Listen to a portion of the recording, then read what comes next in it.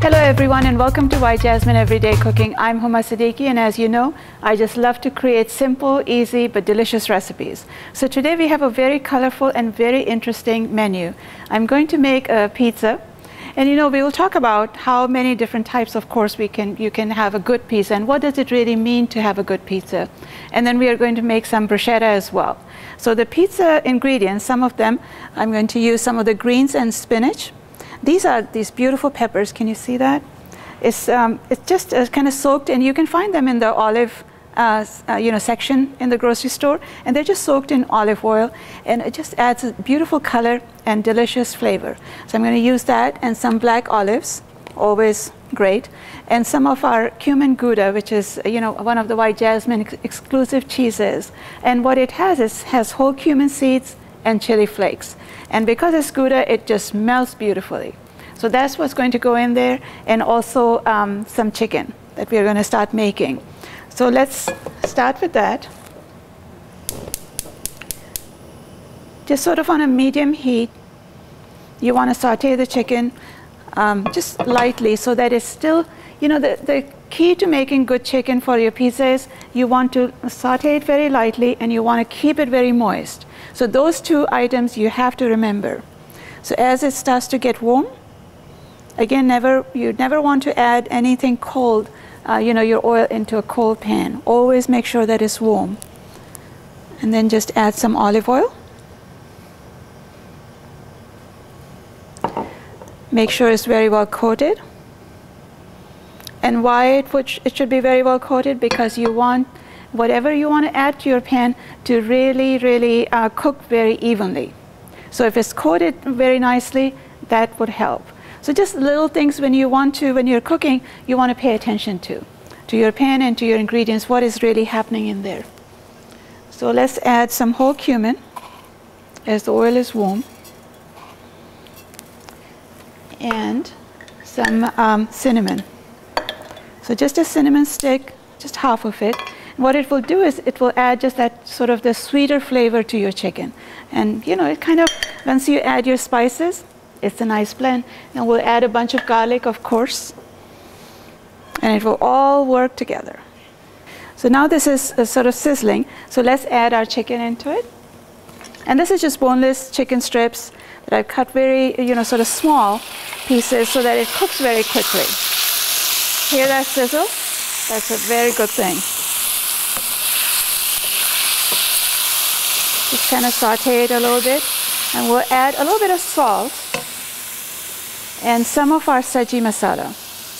Now I think I'm going to add tandoori to this.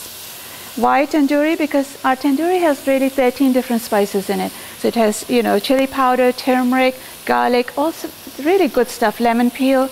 So it has this combination that will go really well with our cumin Gouda. As it starts to saute, I'm going to add a little bit of our garlic.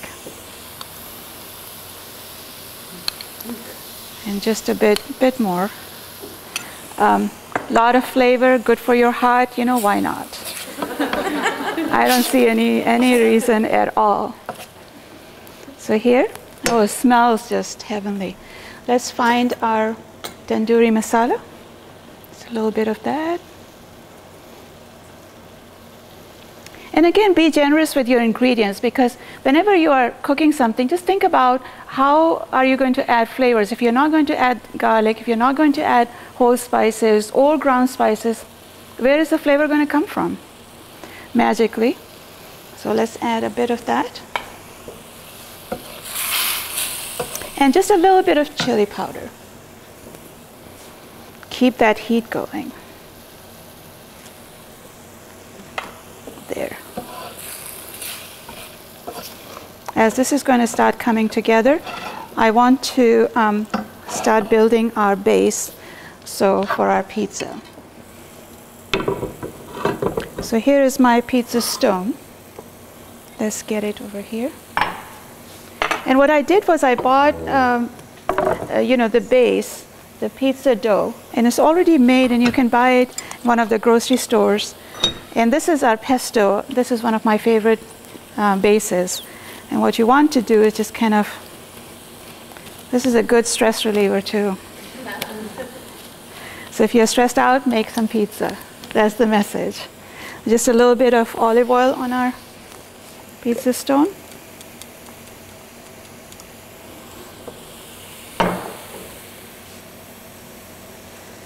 Just very little, just to make sure that things don't stick too badly. And there. And what you want to do is just kind of stretch it out. You can use a rolling pin if you want. Sometimes it's a little defeating using a rolling pin because it keeps coming back. It hasn't worked for me in the past, but you're welcome to use it if you want. So these are 2 small pizza doughs that I bought. Just put them together. Keep an eye on your chicken. And what the important part for our pizza is really to make sure the dough doesn't, it gets cooked, it's a little crispy. So what I like to do is usually use the, spread out the dough and then add a little bit of olive oil to it, a little bit of, whole cumin seeds, and then put it in the oven for just a few minutes. Because the worst thing you can do is your chicken, put everything on it and then put it in the oven one time. Your pizza dough will take longer to cook, and your chicken is already cooked and it's going to dry out. Cheese is going to cook at a different temperature and different speed. So let's put this in first for a few minutes.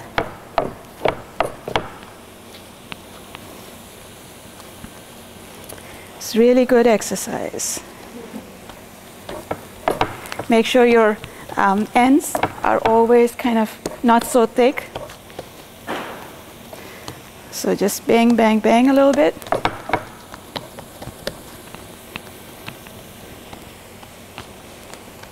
Spread it out. My chicken is almost done. And it's very, very tender because we just very lightly sauteed it. I'm going to actually switch it off and add some cilantro in a minute. So a little bit of our olive oil on it. And some whole cumin. And it will add the crunch and the flavor, because we have cumin in our chicken as well as in our cheese. So this will go in the oven for about 3 or 4 minutes. So we'll take a short break. When we come back, we're going to start working on our bruschetta. So hang in there.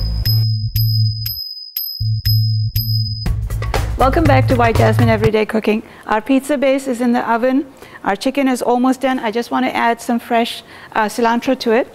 And then we're going to start making the bruschetta. So just roll it up and chop it. Easy enough. And look at all these ingredients. I mean, if you look at these kind of ingredients in your kitchen, how can you not be compelled to cook? You just are. You just have to. There's no way around it. So a bunch of cilantro, another layer of flavor.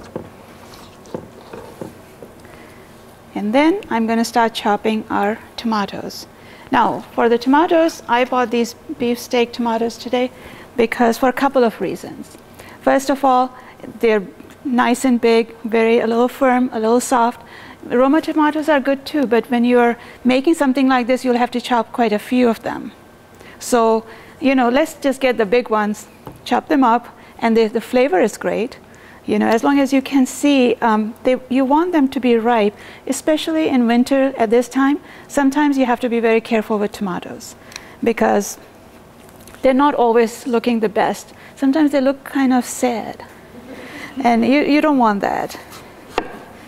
And it's just the season, So pick your tomatoes that are looking wonderful and ripe, but at the same time firm. You can see when I'm cutting it, it's not all going to get all mushy.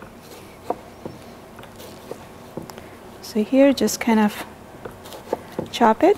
And of course you want to have a sharp knife, as always, so that you don't mess up your tomatoes. That is always a test for your knives. And I love tomatoes personally. I can just add a little bit of salt and chili powder and some lemon juice and just eat it just like that.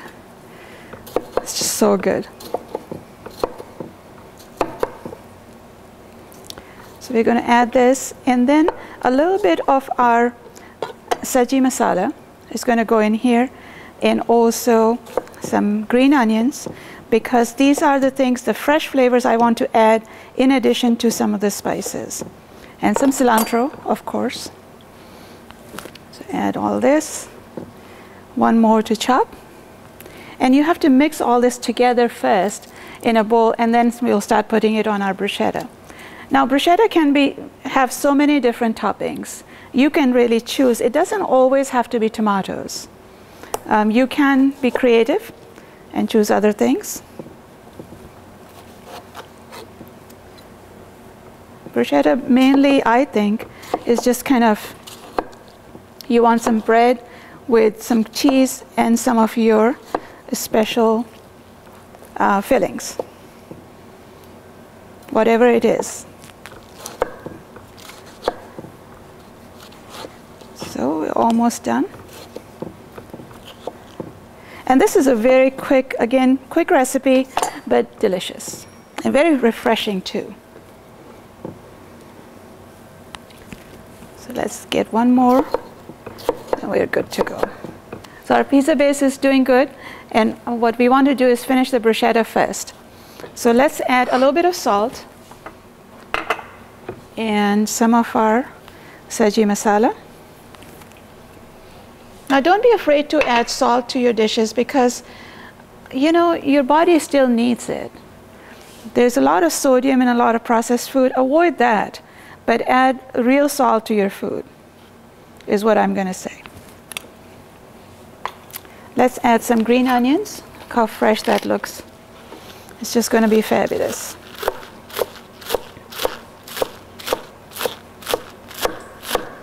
And I like to just chop the green part, because, you know, I'm a big fan of color and, of course, flavor. But this just adds that perfect flavor that I need. And some cilantro. Just a bunch of it. And then we'll start to put that on our bread. And this is just Italian bread, freshly baked. You can buy from any of the grocery stores. And just slice them. We'll add a little bit of olive oil first, and then our topping. See all these colors? You can just almost start to taste the flavors. At least I can. Just mix it together.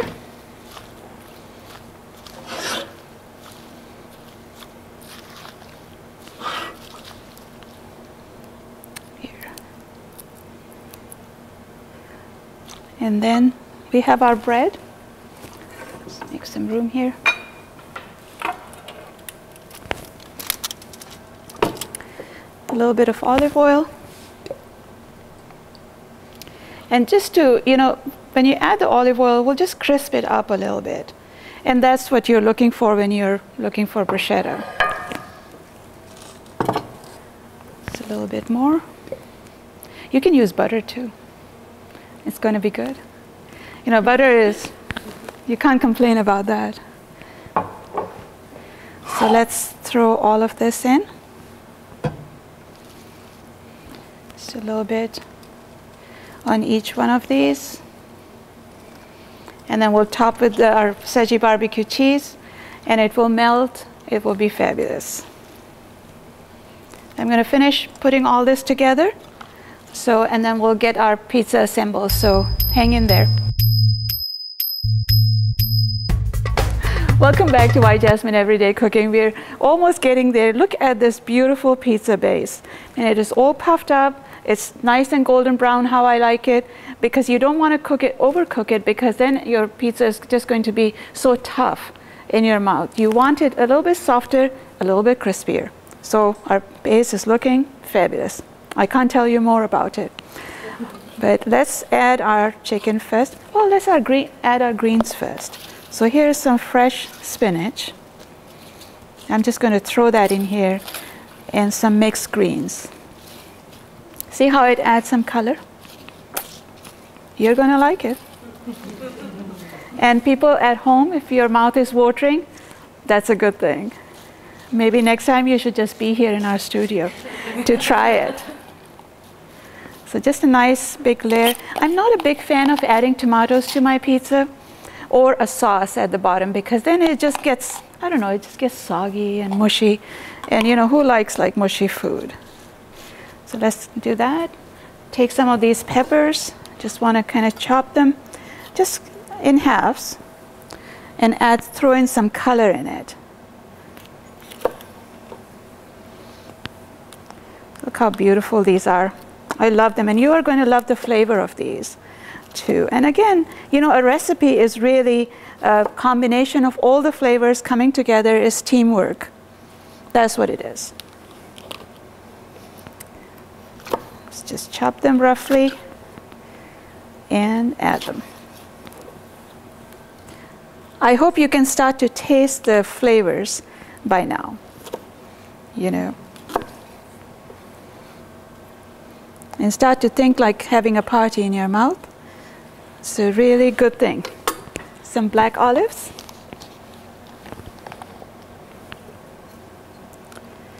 And these things you can really buy from the Olive Bar. Very easy to throw them on your pizza. Just add a ton of flavor.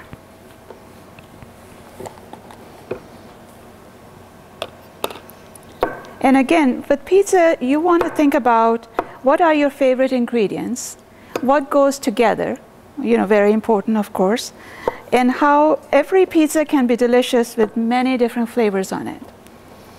So just go for the variety, cook something beautiful every day. Why not? For White Jasmine, we think that a mealtime is an event. And especially if you can share it with people that you care about, then, you know, life is very good.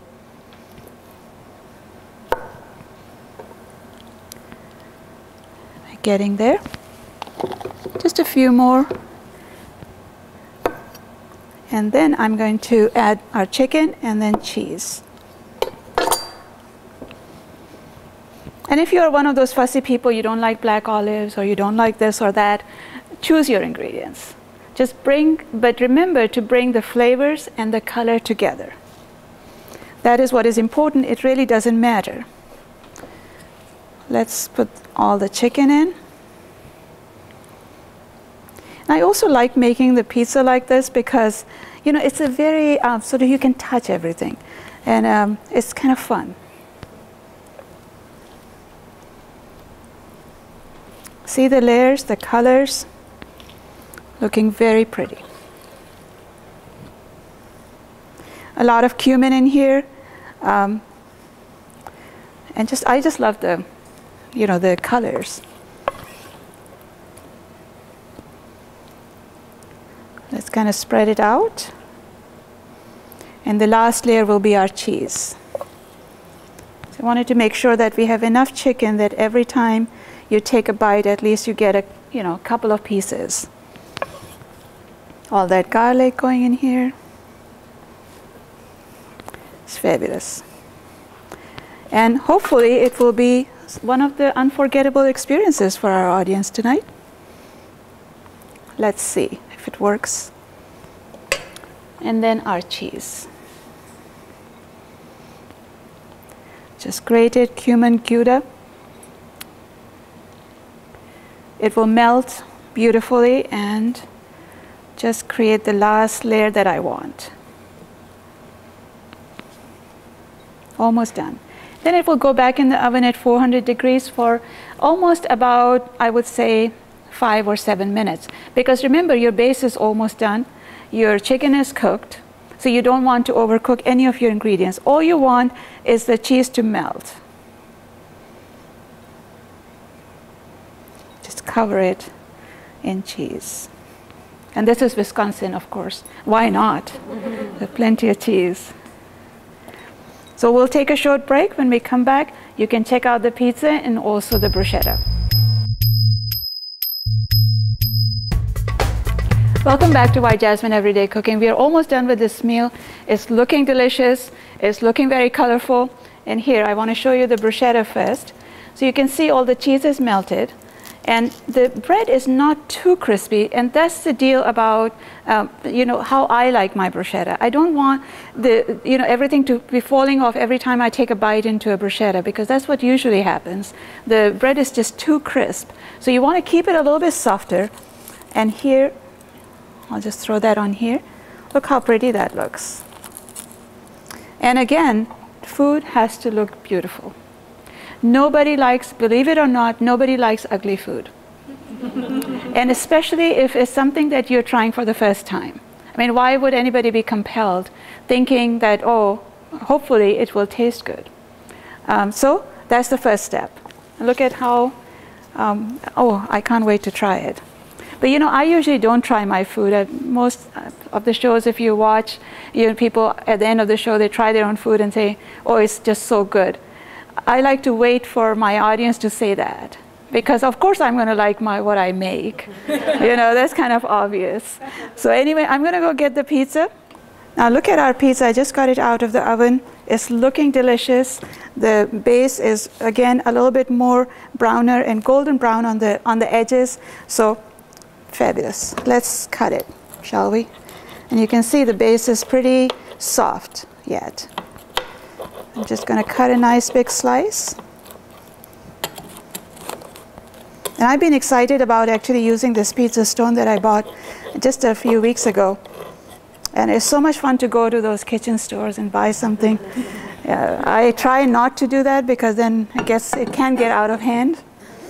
It's just so tempting. What are you going to do?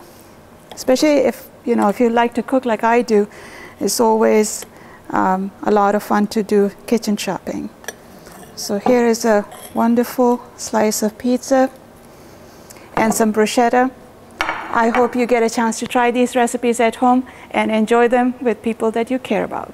Or just enjoy them by yourself. There's nothing wrong with it. So we'll see you next week.